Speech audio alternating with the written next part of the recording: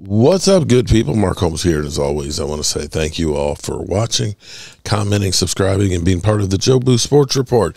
Without you guys, as well as you ladies, you know that this literally does not work. I hope everybody's having a great, finally freaking Friday.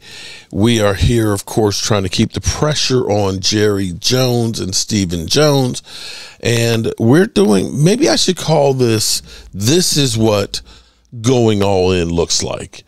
Earlier, I talked about the Cowboys, Patrick Queen, who is a linebacker for the Baltimore Ravens, or was a linebacker for the Baltimore Ravens.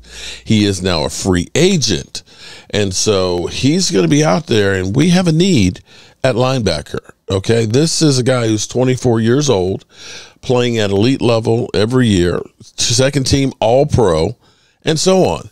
So when we talk about going to get guys that are all in, that's an all in type of guy. Just saying, that's all in. Here's another spot that we have a hole. Now, we still don't know who our defensive coordinator is going to be and what kind of game plan we're going to have on that. But interestingly, Marcus Spears told Derrick Henry at the Pro Bowl to go to the Cowboys. Now let's check this out. I want you guys to hear what this is, what this is about. Okay, let me see if I can get it playing. Sound. For Derrick Henry. Jerry said he's all in. There were red zone issues last year. There was a need for a physical back.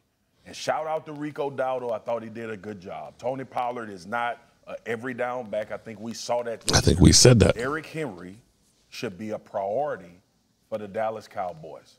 If you want to be a physical running football team and you want to have a big physical back in the red area to dictate what teams have to do defensively to defend you in that area of the field, this should be your call. I said it during the season. I'm going to continue to say it. Derrick Henry should be a top priority for the Dallas Cowboys if they are trying to go all in and have an opportunity to win a championship. So I will say this, Marcus Spears is not one of those guys that is all about TV. Marcus Spears will tell you. Where is the right landing spot for Derrick Henry? Jerry said he's all in. All right, so take that for what you will. Derrick Henry would definitely be a player you look at and say, and actually, I should have done it while I was listening to it. Derrick Henry would be a player that you would definitely need. When you think about the playoffs, two problems that the Cowboys had: running the football and stopping the run. I know everybody wants to say, you know, it's just Dak Prescott can't carry the load. Yeah, he can't do the running, and he can't stop the run too. That's where Dak sucks.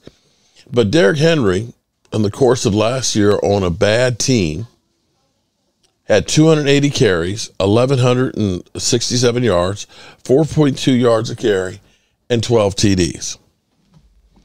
That's a guy, instead of us doing what we did, which was taking a fourth-round pick and getting Trey Lance, and I'm not saying that that was a bad move, but that's not a move that would have helped us last year.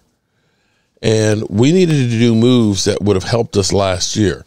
I'm sorry, it was malpractice to think that taking Tony Pollard, who had been a scat back, a third down specialist, a guy who was a part-time running back, sharing time with Zeke Elliott, who had injury issues, to now think we can just get rid of Zeke, pay him more money, and he can do the job of both of them.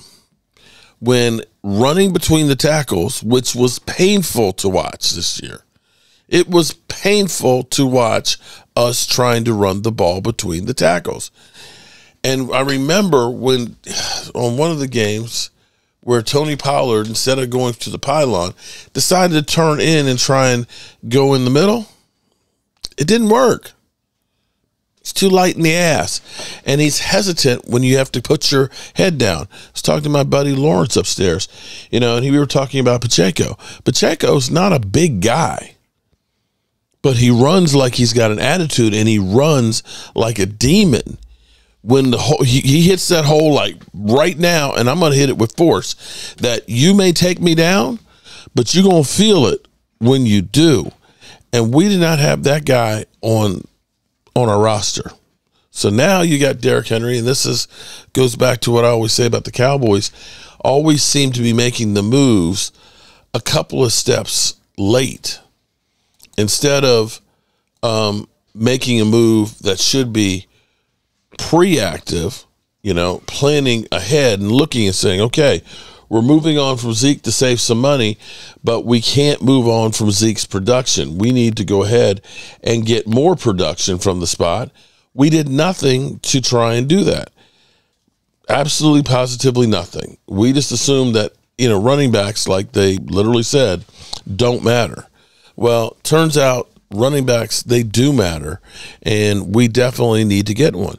And as crazy as this sounds, people, as crazy as it sounds, I know it sounds crazy, but everybody, especially you 49, you bang bang Niner gang dudes that are all swearing that Brock Purdy is the greatest quarterback of all time, are just like the same Eagle fans that last year were saying that Jalen Hurts is the greatest quarterback of all time. But when Jalen Hurts had the best offensive line, had two great wide receivers in Devontae Smith and A.J. Brown, had a great tight end in Dallas Goedert, and a great running attack, with multiple pieces, you don't have to be as good as somebody who doesn't. It's a lot easier to play quarterback when they have to defend the whole field. And the Cowboys, unfortunately, nobody was scared of a running game. Nobody was scared of a running game. The fact that Dak got 36 TD passes and only 9 interceptions being one-dimensional is crazy. It just is. But we are going to need, if we're talking about trying to go to a Super Bowl or go past the first or second round of the playoffs, that's when you truly have to have a running game. So, yes, Derrick Henry, that's what going all in looks like. Going and getting guys like that, going in and getting guys like, I'm having brain farts. Just going in and getting guys that are premier players instead of bargain basement guys. Patrick Queen, I'm just sorry, I'm having a brain fart here. But getting guys like Patrick Queen that can help fill the gaps, a guy that can tackle guys and plays downhill, that's what this team's missing. And I dare say that you get a Derrick Henry running up the middle and driving through and picking up a couple of yards, that's the kind of player that will spark a team. These are all things that when you talk about going all in, that's what it looks like. And we're going to know